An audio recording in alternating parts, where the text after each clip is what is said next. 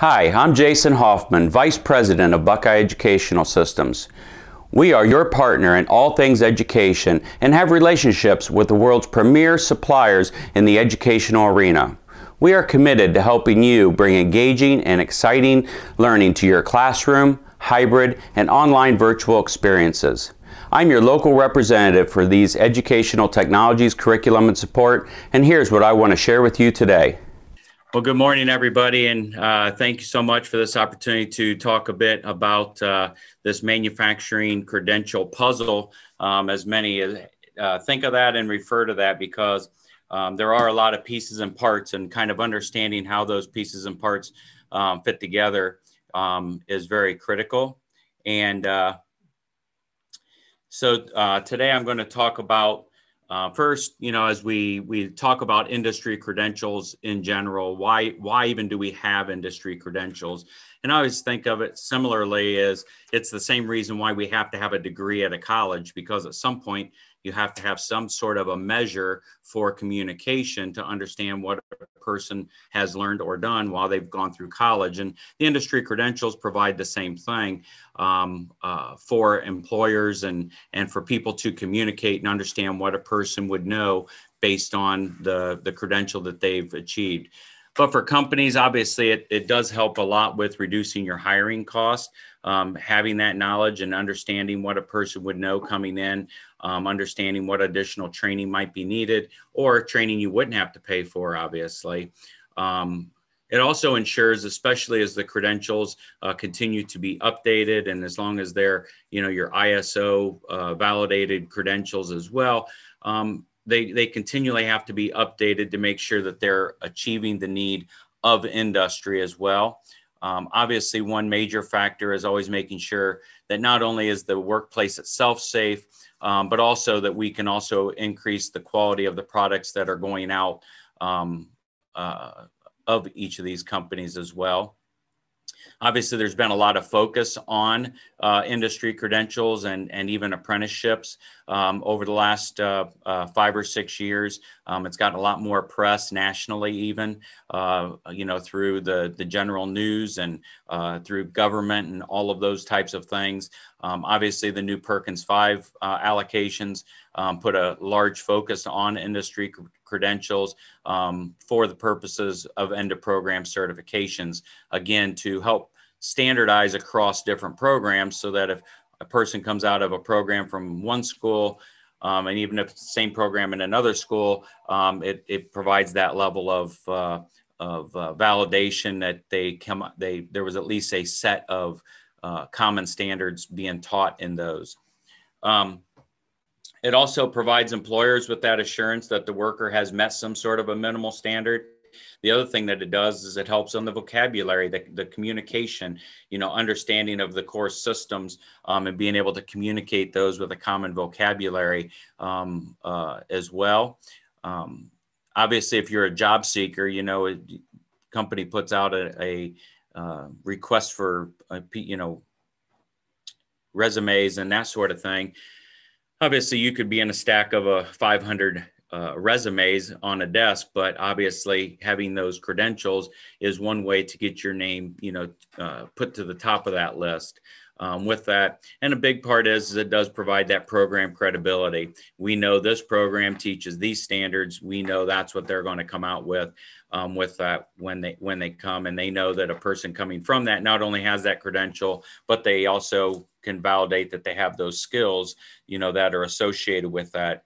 And again, the major push right now for apprenticeships and pre-apprenticeship programs nationally, there's also that is there. A lot of what I'm going to talk about today are specifically going to be on industry credentials, not so much on manufacturer specific credentials. There's lots of different credentials and credentialing organizations that are out there.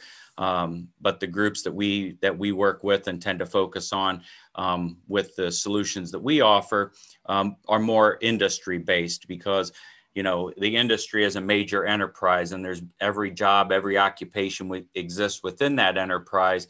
And so we're trying to not look at a specific industry or a specific job within that industry, but looking at the industry as a whole. And that's where that's where the industrial certifications come into play. The ones we're going to be talking about today, and the three primary ones that, again, have been validated and approved by the Ohio Department of Education, as well as the Ohio Manufacturers Association, again, amongst others as well. We'll be talking about today is MSSC, which is the Manufacturing Skills Standard Council, NIMS, which is the National Institute of Metalworking Skills, and they have both machining level credentials as well as the new Industrial Technology Maintenance, ITM as it's referred to with that. And then SACA, which is one of the newest ones, and it's the first of its kind with a true Industry 4.0 smart automation credentials. And those were just approved at OD on the ODE website or at ODE in December for next school year. And going into as a part of that approved list. The other one that is on here, you're going to notice, is PMMI. We put that on here because we also work with this company called Amazon, and Amazon is they have their own industrial maintenance training program for their distribution centers, and they prepare the PMMI credential. So that becomes relevant in these pockets and in these areas around the state where we have these distribution centers and that. But it is actually the Packaging Institute for that, and then you can see what that is. So even though that one is an industry credential, it's very specific and for that warehousing and different things along that lines as well. You're going to see that the kind of the way that the credentials are divided, across the industry, you have your supply chain automation credentials, and then you have your industrial maintenance and advanced manufacturing credentials, and then you have, it's kind of segmented then into Industry 4.0, which is referring to the fourth industrial revolution. And this is around smart automation, which I'll get into a bit later. You'll also notice that the credentials kind of go from top to bottom, the lower level being an entry level, what we call a lot of times an operator level credential.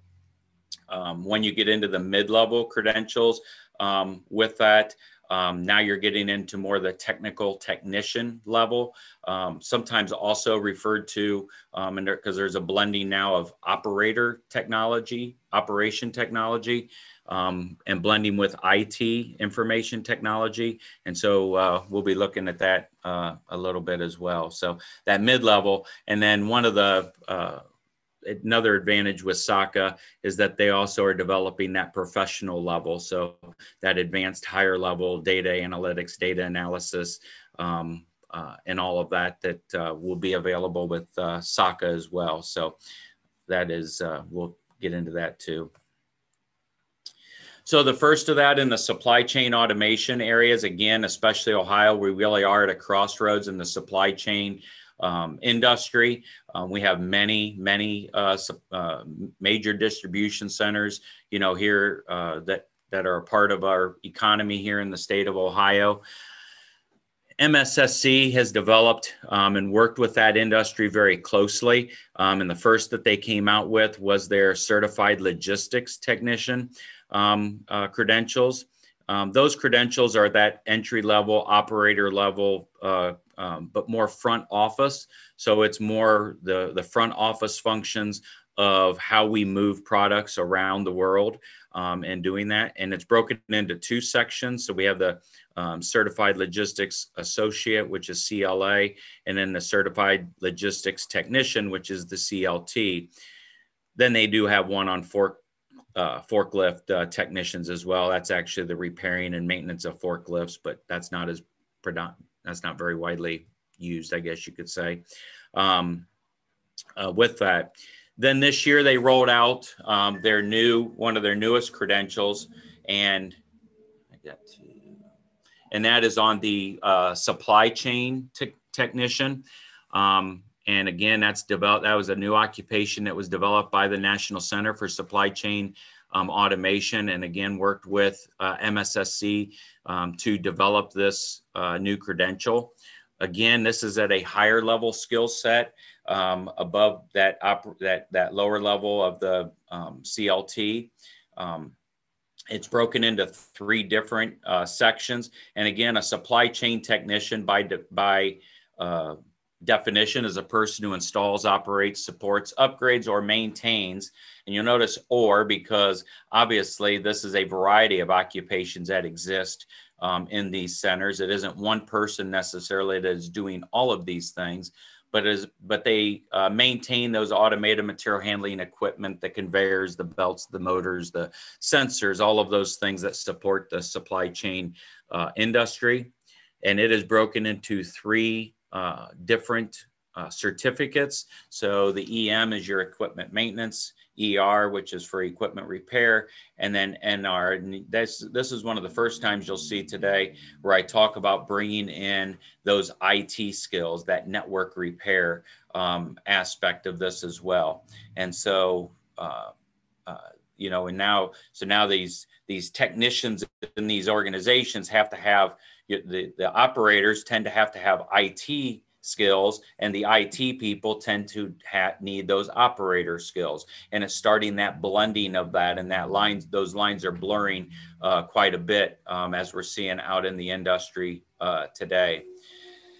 Again, these organizations are not put together by, people who are not in those industries, and you can see the major organizations that are a part of it. Actually, the National Center for Supply Chain Automation has had a presence in the Dayton area for a lot of years as they've been working towards the development of these credentials as well. So actually in Dayton, as well as out in California, were 2 of the initial centers for supply chain automation with that.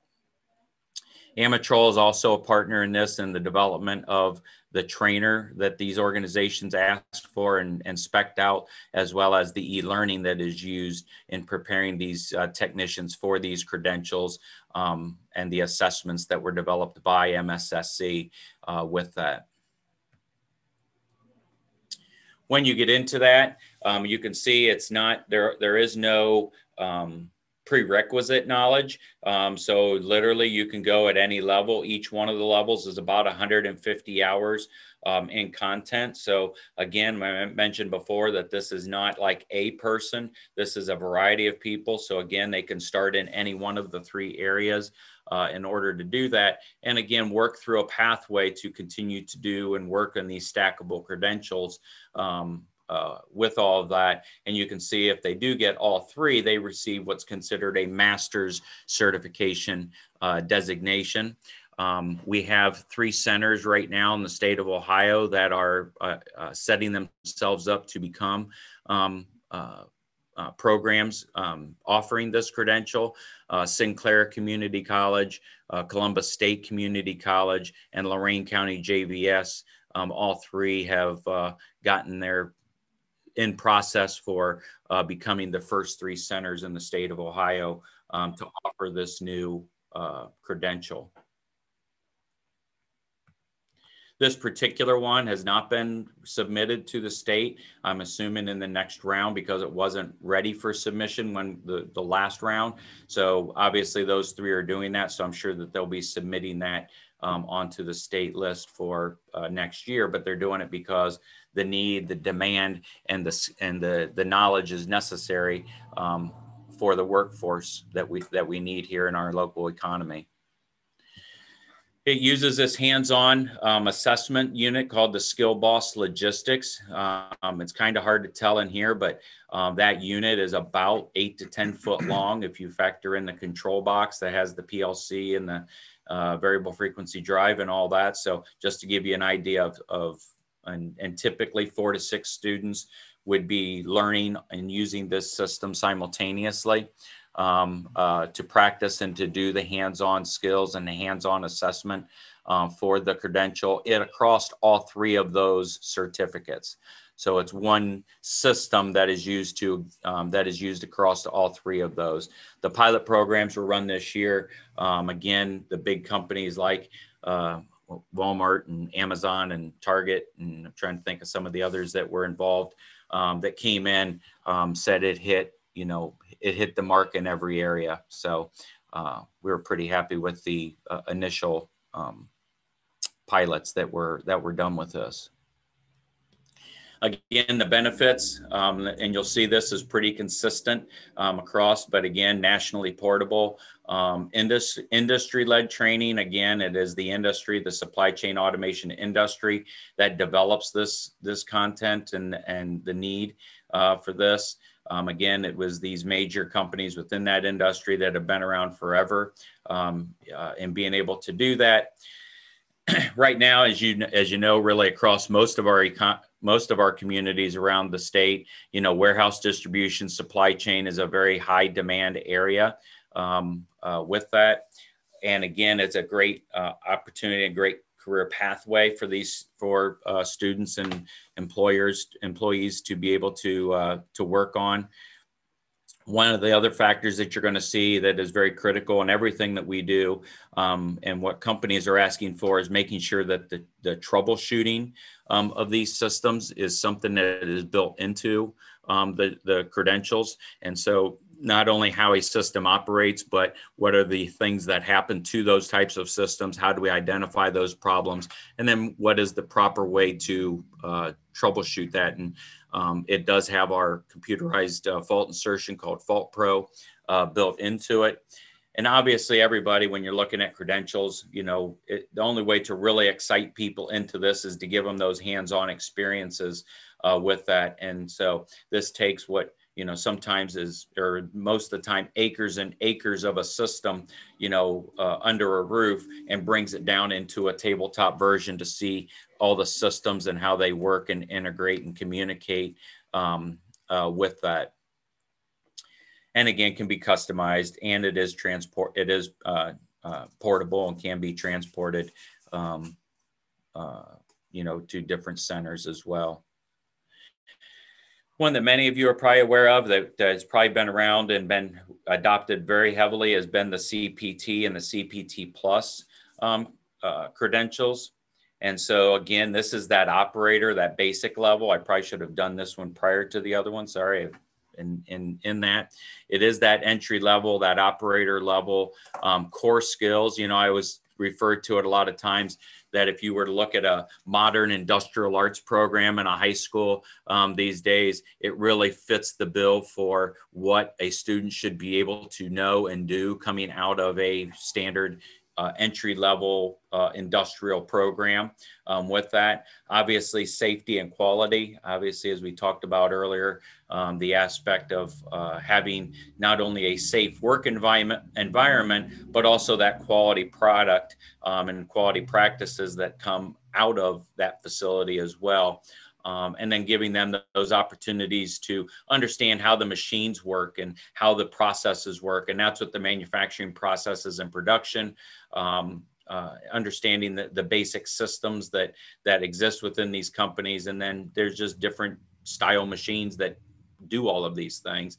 And then understanding basic maintenance, understanding they wouldn't be necessarily the person who would be doing the maintenance, but they would understand the types of problems that could come up in the day-to-day operating and the running of a machine to make sure that machine is well maintained, as well as, hearing for certain noises and sounds and things that could be an indicator of a problem that they would need to bring their maintenance department in order to do that.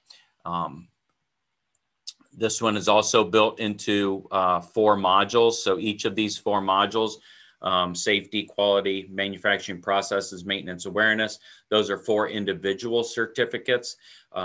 As of last year, or as of right now, the state of Ohio, if a student was looking for that 12-point industry credential, they had to pass all 4 of these in order to do that. And so, but starting this next year, the state of Ohio is breaking these out by recommendation from the Ohio Manufacturers Association, and they're going to be broken into 3 points apiece. with that. So again, you could take 2 of these and then maybe stack them with another credential if you wanted to, however you would want to be able to do that. And so again, you'll see this is all the e-learning and all the curriculum that was developed by MSSC is powered and runs on the Amatrol portal for that, and preparing the students to take these exams. CPT itself does not require any hands-on. However, they did partner with Amatrol to develop our first Skill Boss, which is Skill Boss Manufacturing. Again, this is a working, running system that allows students to see a system that maybe would be, a large facility shrunken down into a tabletop setup, so that, again, they can practice over 50, it's about 55, 56 hands-on skills that they do while they're working through the curriculum. So again, I don't really consider this a trainer. This is actually a working system, and then they perform different skills on this working system relating to upgrading it, relating to maintaining it, running, operating it, and that sort of thing. We do have some schools that have enhanced that and taken that a bit further. And they also use our precision measurement, electrical relay control. There's a group up in the at the Auburn Career Center up in the Lake County area that is doing this with their high schools. And they brought some of the more hands-on to the students, because students don't have any idea what's going on inside of these facilities. I always say, if the walls could be glass, we'd have a lot better idea of what is going on inside of these buildings and inside of these centers. But most students, if you ask them what a manufacturer actually does, most of them don't have a clue what manufacturing really is, nor do they understand the skills. And so again, trying to give this in a way that they can make it more hands-on with that. If the student goes through and prepares using the Skill Boss and is able to do and demonstrate those 55 skills on the Skill Boss, at the end, they then would qualify for a CPT plus credential, which means plus hands-on with that. So they not only have the knowledge, but they have the skill associated with that as well. Again, this is an entry-level certification being used in high schools, community colleges, workforce training right in the programs. And this is a pre-apprenticeship approved program nationally, 560 hours that feeds into that 3,000 hour IMT apprenticeship program. It is ISO 17024 accredited, which is the gold standard for certifications as well, which again means it is continually monitored and updated. And that's where the new CPT 4.0 that was released this year, which is the next generation of that curriculum and that assessment. And so that was part of that review process and how it had to be.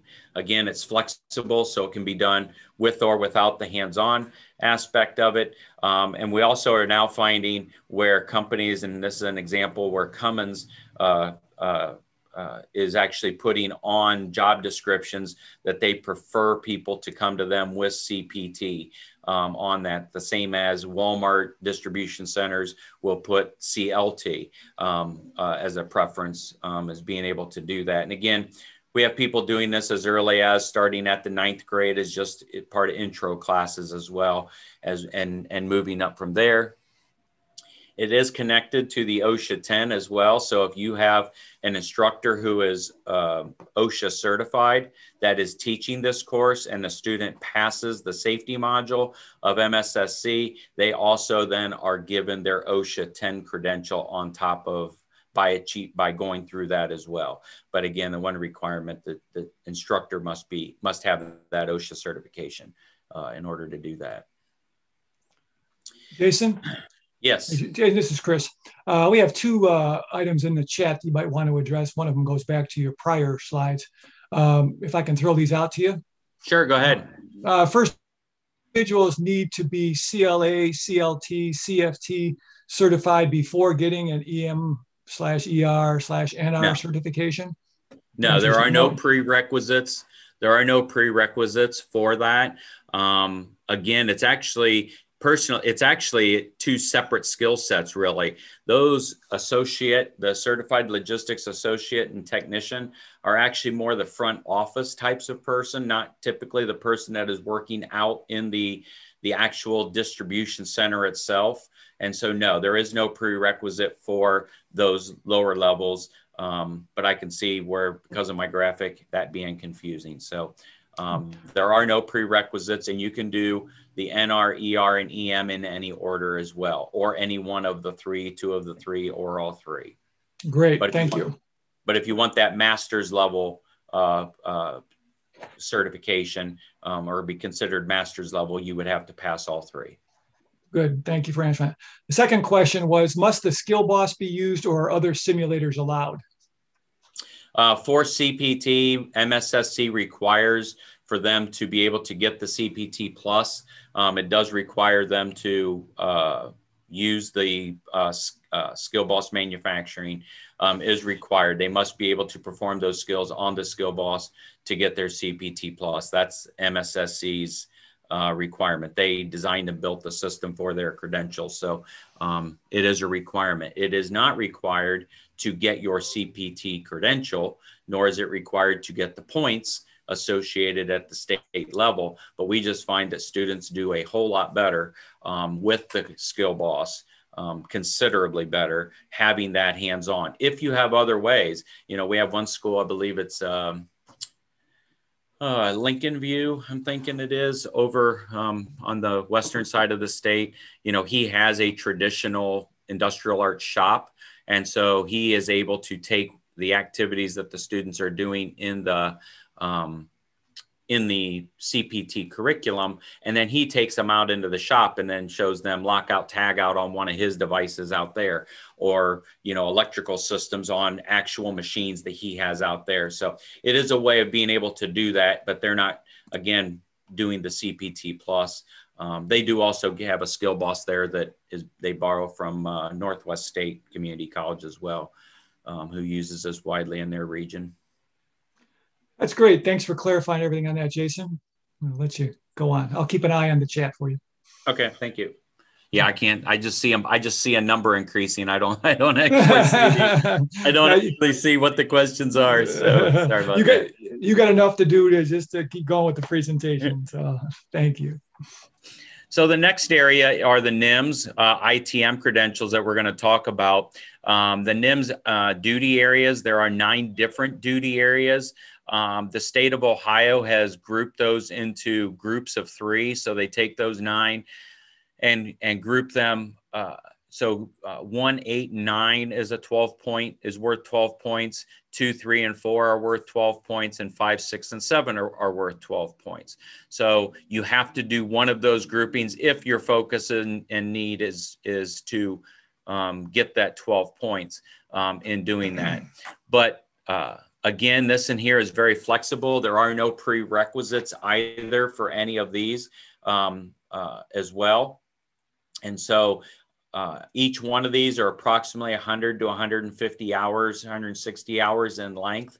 So each one of the 9. So again, if you're looking at a program, you know, and if you're trying to get, you know, group 3 of those together, basically, you know, that's, you'd have to kind of build it out accordingly. The other thing is that I found has been very popular and what schools are wanting to do is many schools have wait lists for their welding programs, and many times students, you know, sign up for welding because of the need, the demand, and all of that. Here's a way of bringing in a maintenance program, and they still get a welding credential, because a lot of times students sign up for welding just because they want to know how to weld. Whether they're going to do it for a living or not, you know, that's kind of their thing. Maybe, you know, it'd be a part of something that they do. But you can get a maintenance welding credential from NIMS.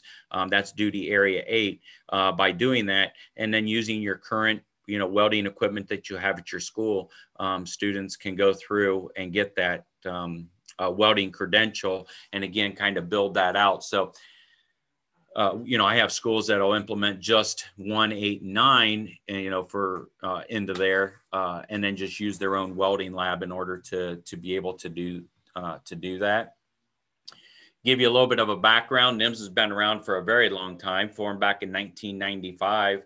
That it really was focused on, and they really come from that Metalworking Trade Association. So that's where the National Institute of Metalworking Skills, your precision machining programs and that sort of thing. Again, as we all know, for many, many years, I've been doing this for 30 years, and I have yet to hear anybody tell me how they have no problems with recruiting students into machining programs, even though it's one of the most highly sought after and one of the best job security types of positions that exist out there in doing that. But again, you can see the industry is the one who put this credential together. And today, NIMS is that source for those industry standards and certification for jobs in manufacturing, focused on now both the machining as well as the industrial technology maintenance areas.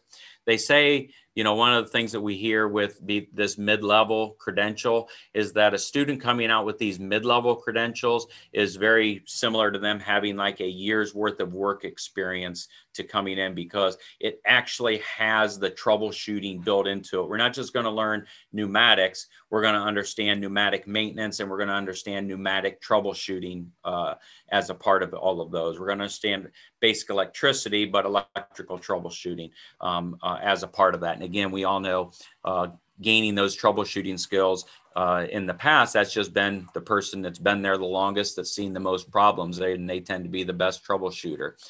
So because of the pipeline, we're having to try to fill that much quicker and teach those as a part of our programs. NIMS themselves have issued over 115,000 credentials. They're very widely used and adopted nationally by public and private institutions and industries, military, all of those types of things. Again, here's an example I was able to show of the actual companies that are a part of, not only were a part of the development of it, but also continue to monitor and look at these skill sets as well to make sure that they're current, modern, and all that. And again, you can look through this list and see, companies where we have here in Ohio a very that are some of our local economies with that were a part of this too. So the way that they set this up, there is a performance plus theory gets them the credential. So the student would work through the curriculum. They would learn the knowledge or the theory. Then there are skills that they are going to practice and learn as they go through the program. Then they have to demonstrate those skills. And they have to actually do it 3 different times within the system.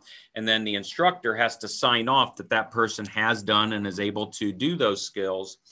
Then they log on to the computer. They take the cognitive test, the theory test. And if they pass that, because the instructor's already said that they've demonstrated the skills, it spits out and says, here's your credential in being able to do that.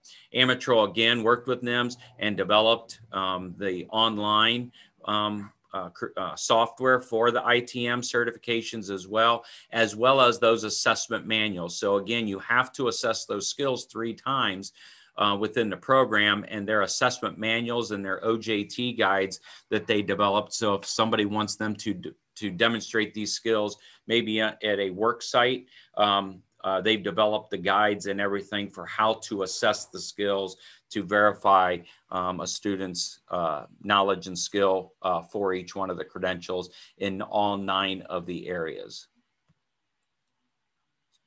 This gives you an idea. You can see that each one is approximately, they round out to about 100 hours. Again, you can see that the welding and the piping are the 2 of the lowest. But when you group those together into those areas, like the state and Ohio Manufacturers Association group those together, you can see they're all approximately 300 hours in length to do those. But again, That's just their grouping for the 12 points. Again, you can do these in any order. You can do one, you can do all 9, you can do whatever your local community, what the companies in your area are asking, and what the need is for in being able to do that.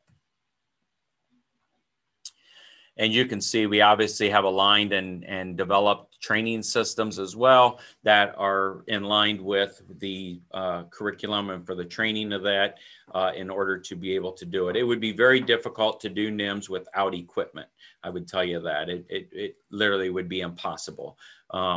You would have to have, you are going to have training systems in order to be able to do that. So.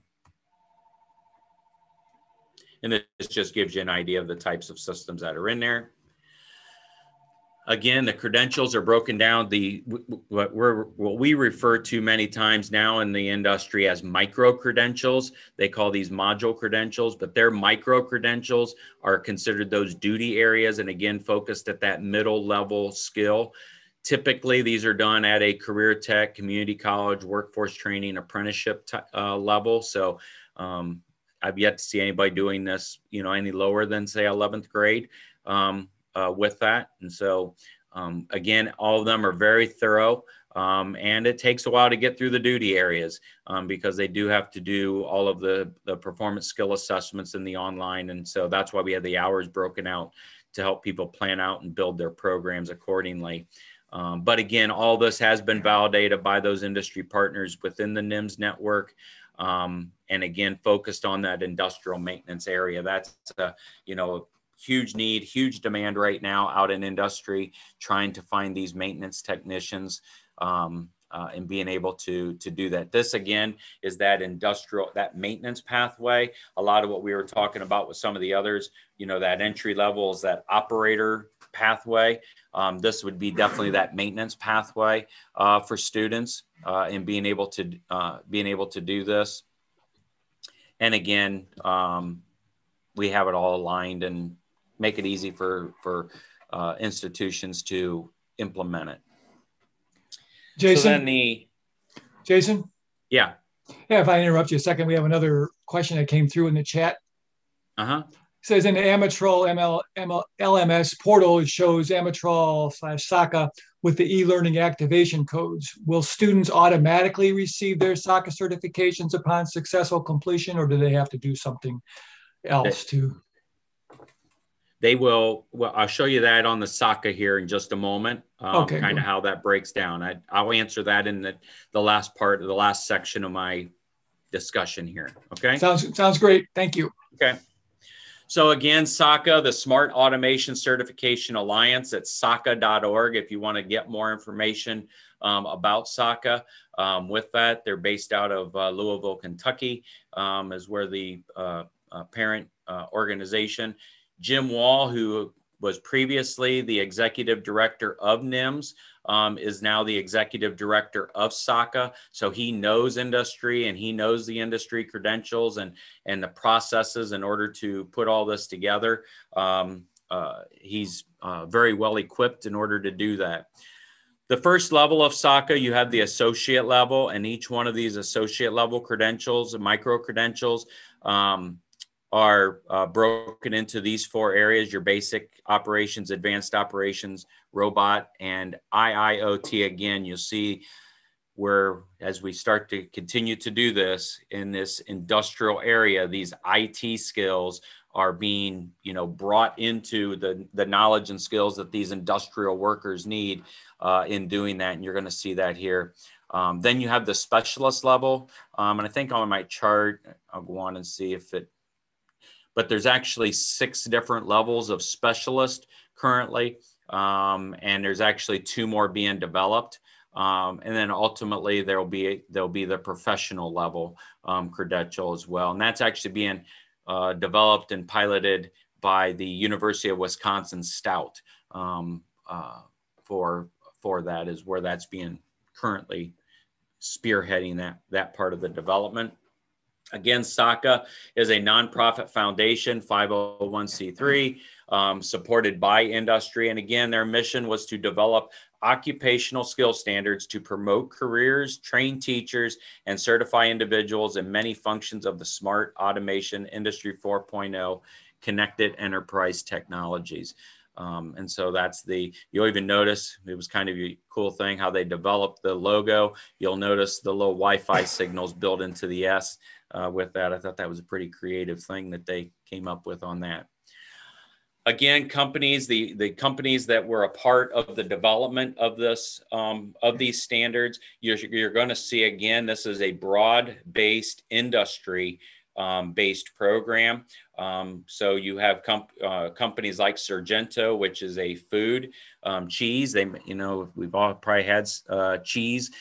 So you have the food production. Many students don't think about in manufacturing that all of our food is basically manufactured in that. And so they don't, when they think of manufacturing, they think of cars and, airplanes and things like that. They don't really think about the fact that everything is in one way or another manufactured. Arians, who's does tractors and implements and those types of things. Ashley Furniture, the largest furniture manufacturer in the world. Foxconn is the largest contract manufacturer in the world, and they're the ones who produce all of the iPads and the iPhones and that. So again, and Rockwell Automation, the largest in the area of controls and PLCs and systems that way, as well as Fanuc Robotics, the largest robotics manufacturer and most widely used throughout the world. Those are the types of companies, Boeing, you can see that, that have been a part of developing these standards, validating the standards as this was being developed and put together. And here's even a larger list. This was the initial group when it started, and then here's kind of an expanded list of others that have come on in there as well. So there was one in particular because I can't remember how to. No, I'll come back. Rockwell Automation has come on as a platinum sponsor. Again, Rockwell is a good, has a very large footprint, obviously right here in Ohio with that. And in talking with Michael, myself, specifically, one of the things that he likes about SACA and why they support it is because they really like the fact that this is an industry credential, not a manufacturer's credential. As many of you know, Rockwell has their own credentials that they use to to certify people that go through their programs with that. But they like the fact that SACA is being developed by the industry, not as a manufacturer's credential. And again, here in 2021, they came on as a platinum member of SACA to support, and they're actually offering and doing the SACA credentials with their employees as well. SACA is divided into two areas. There is a silver, and this happened because of COVID. They developed and created a silver level and a gold level credentials.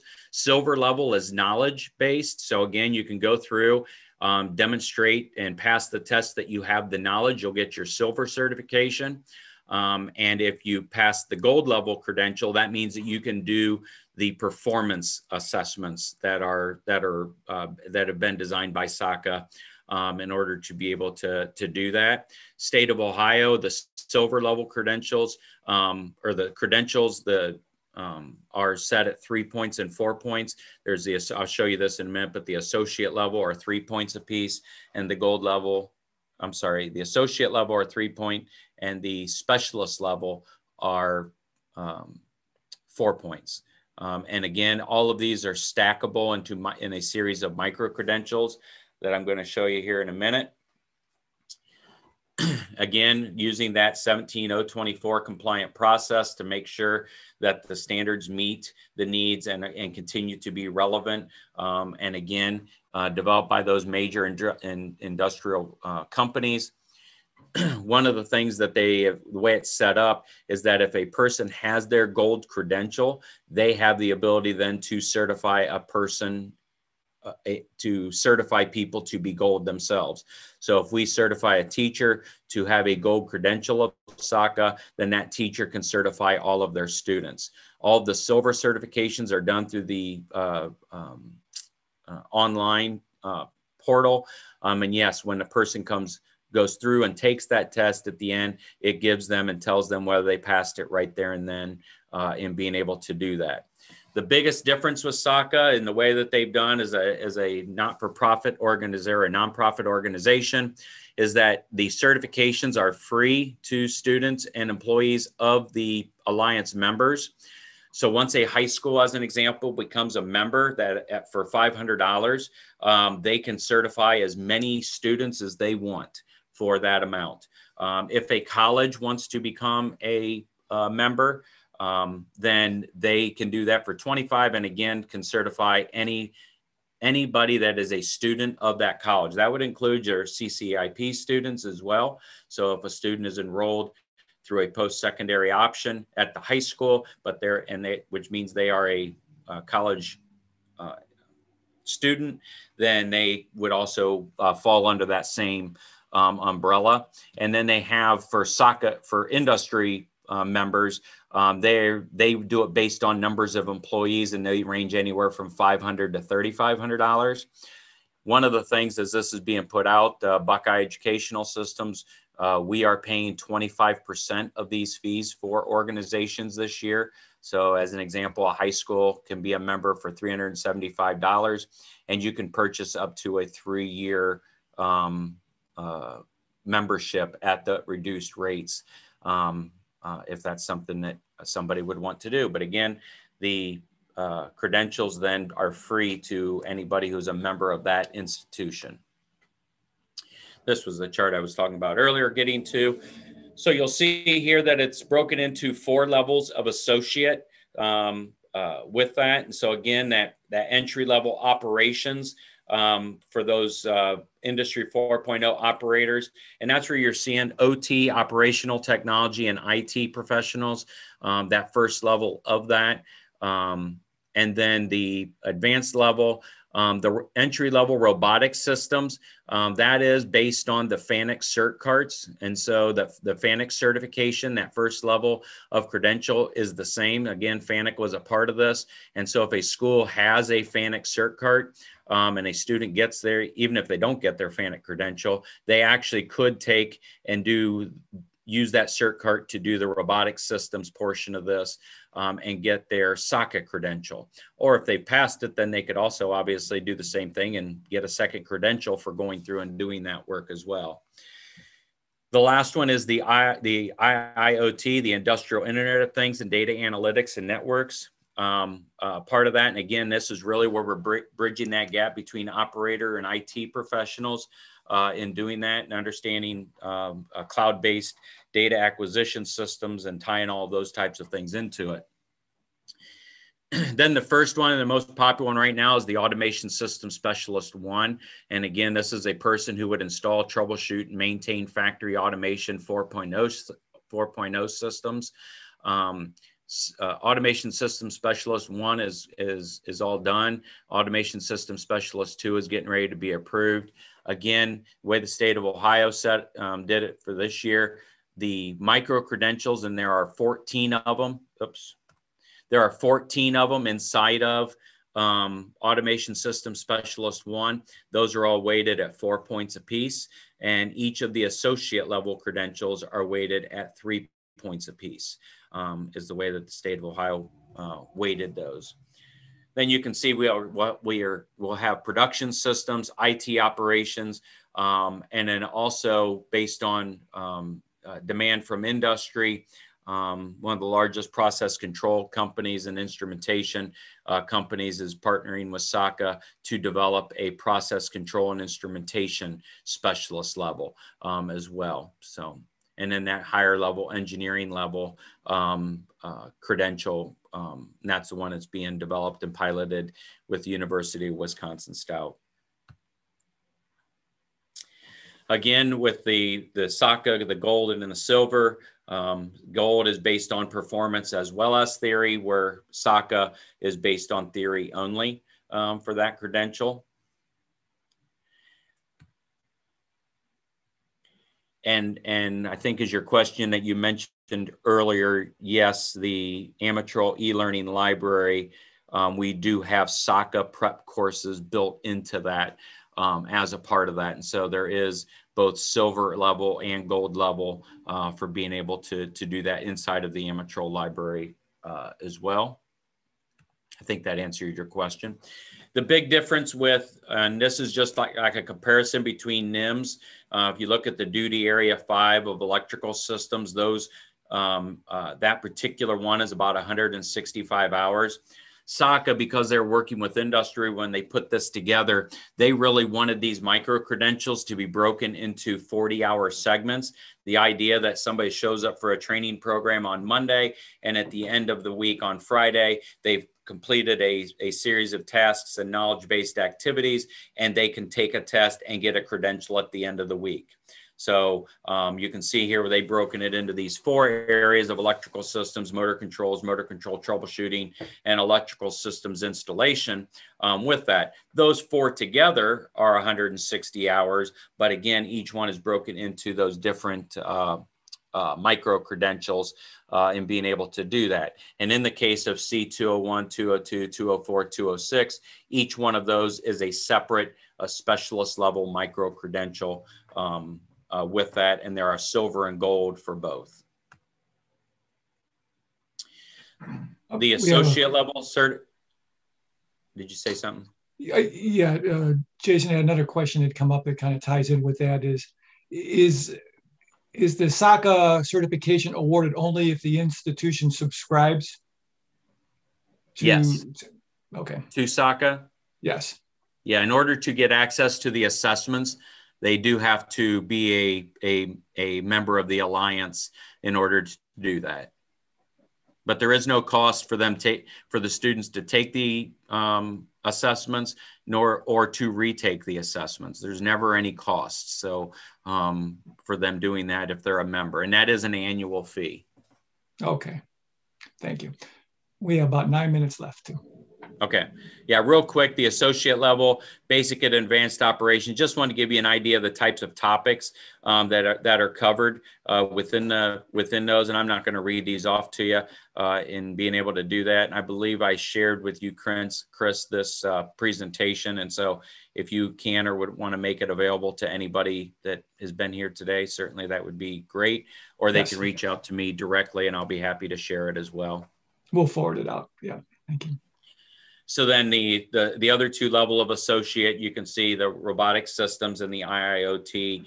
Now in the IIoT, we're talking about barcodes, smart sensors, RFIDs, managed Ethernet switch configurations, SQL databases, all those types of things. And these are things that high school students can get. That's what's really cool about it, or career tech students and all that. So again, the more that we're able to do earlier, it's going to open up these adult ed programs as well as these post-secondary programs to take their programs that much further. Because unfortunately, these schools, many times, student shows up first day of college and the first thing I have to do is teach them how to, use a micrometer, or understand the difference between inches and millimeters and, things like that. And so, trying to start that sooner and to do that is a very big part of that. So automation system specialist, you can see, is broken into these. These are the 14 micro credentials on the core side. There are some elective credentials that are available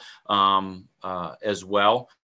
Many of those elective credentials are a part of the next level, the production level, if somebody would want to go down the production system specialist area. Automation system specialist 2, again, you can see is very heavy into the troubleshooting, smart factory systems and, the predictive maintenances and autonomous robots and machine vision, all of those types of things. So I think I covered all this. I don't need to go through that. I know we're short. We're pretty much, I want to allow for any other questions with that. Again, you'll see these screens are very consistent with all the different ones that we work with that. But any questions? Any other questions, I should say? Yeah. Feel free to jump in now with the questions. You don't have to type them in. It'll go quicker this way. Jason will be sending me his updated presentation, and then we'll forward out to all of you today too. This was a really good PowerPoint, very thorough, Jason. I appreciate that. Welcome. Thank you. Thank you for the opportunity. Hi, Jason. Linda has speaking, North Central State College. How are you? I'm wonderful. How are you, Linda? I'm good. Hey, just a quick question. We were looking at the CLT and CLTA, yeah, and it seems to be centralized around individual organization and the warehousing, and not as much as transportation and supply chain logistics and things like that. Correct.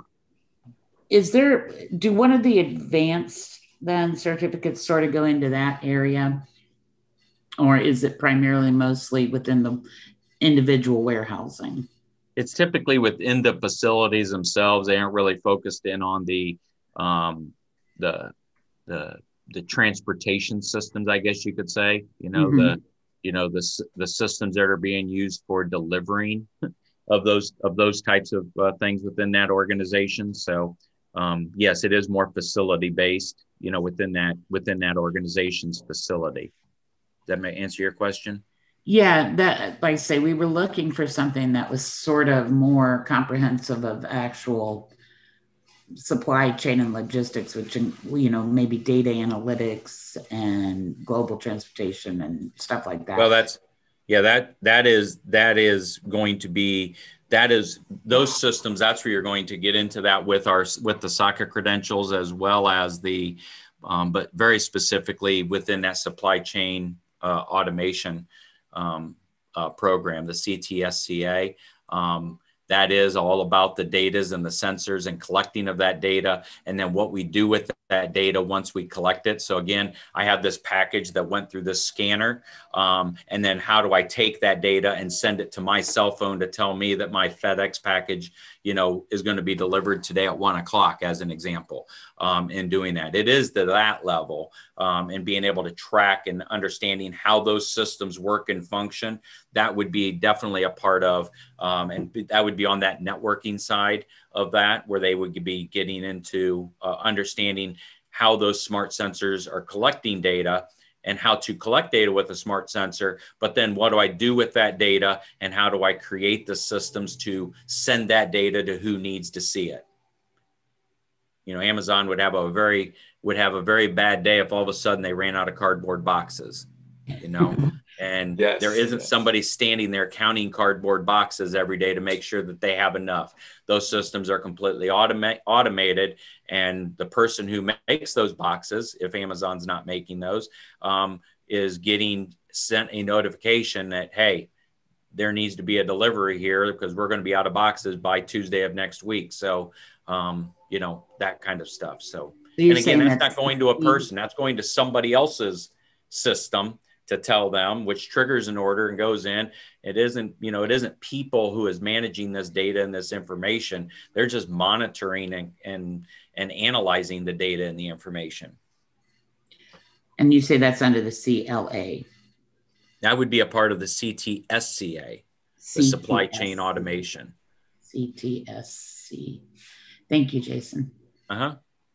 So there you have it. What do you think? I'd love to talk to you about how we can make this work in your school. Reach out to me anytime via email or give me a call and let's chat.